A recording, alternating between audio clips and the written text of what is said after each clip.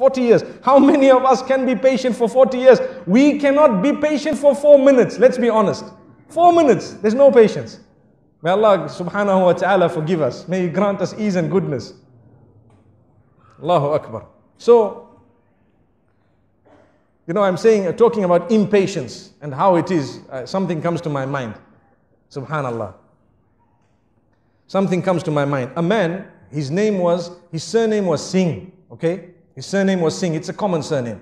Singh. So, he was resting in a park.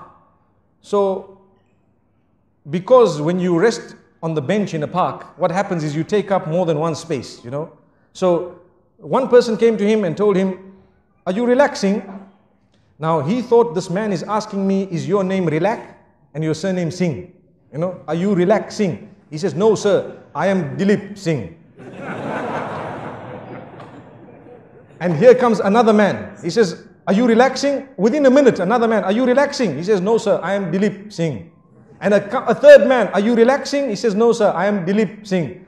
So he decided, like I told you, no patience. He got up and he walked away. So he walked right to the other side of the park and he saw another man. He saw another man lying down. And he said, "This might be the one." So he tells him, "Are you relaxing?" He says, "Yes." He says, "They're looking for you on the other side."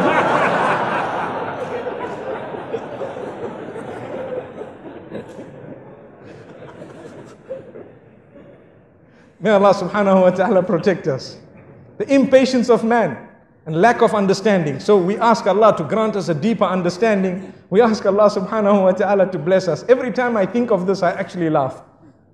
Because it really shows how impatient man is and we don't understand.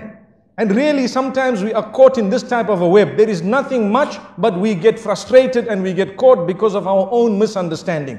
So the impatience that we have when something bad happens to us is such that it results in our downfall. Really, don't be impatient. Remember, it's the plan of Allah. Like I said this afternoon at Jumu'ah, remember one thing that is very important. Allah sent you in this world to test you, that's all. There's no other mission for you. You will come in the world, you are tested and you leave.